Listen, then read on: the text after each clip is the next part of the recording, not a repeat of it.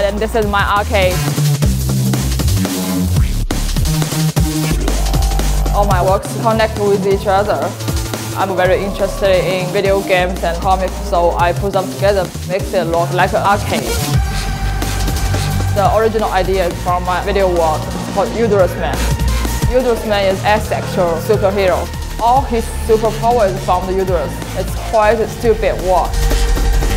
He is asexual, but he looks like a guy because all the superheroes, they are guys. But he can use all the power from the uterus.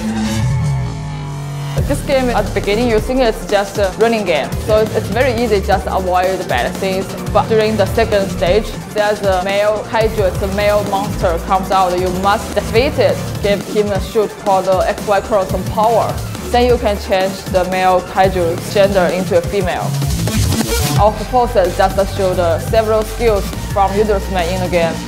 To make a very perfect game, you must spend a lot of time and a lot of people. So that's what we can do from now.